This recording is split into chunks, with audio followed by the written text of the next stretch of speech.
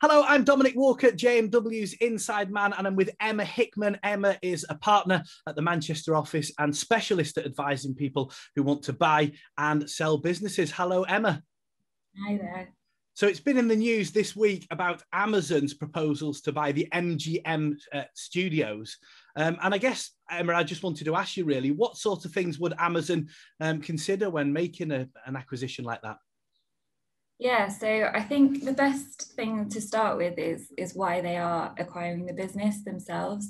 So often businesses will want to acquire other businesses to either expand into new areas or diversify, and that could be buying a competitor, so it would be more of the same, or they could expand into new territories, so either sort of locally in another city or even into another continent. And then also they need to think about new industries and supply chain. And for Amazon, obviously in the history of Hollywood, Amazon are pretty sort of new players in the film part of it. So they'll need to be thinking about, but they've got lots of cash, so they'll want to be using that cash to buy this business to enable them to really take on this market of putting film content out into the world.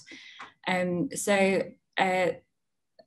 from their perspective, the thing that they're going to be really needing to do is ensure that they can actually get on with their plans and do that. So they'll want to be checking, sort of investigating the company, just like if you were buying a house, you'd want to make sure the roof is on. If you're buying a company, you want to make sure you can actually do the things you want to do. So is all the intellectual property owned within MGM? Have they already got distribution in place with different, does Netflix already have some kind of agreement with them whereby they need to have exclusive film provision? So they want to buy the film back catalogue in order to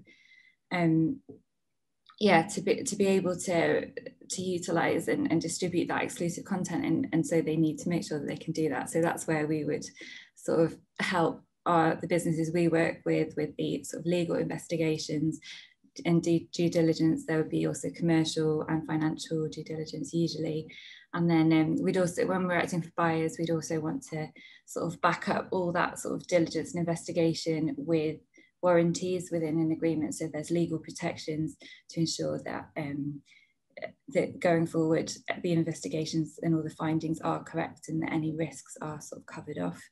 So that would be our role in an acquisition like this for Amazon. Emma, fascinating to speak to you, and I guess individuals can get in touch with you and have a more detailed conversation as well if they want to know a little bit more. Yeah, absolutely. Excellent. Thank you very much for your time, Emma. And if you'd like to contact Emma, you can email me insideman@jmw.co.uk or call me on 0161 82 81 999. I'm Dominic Walker, JMW's Inside Man.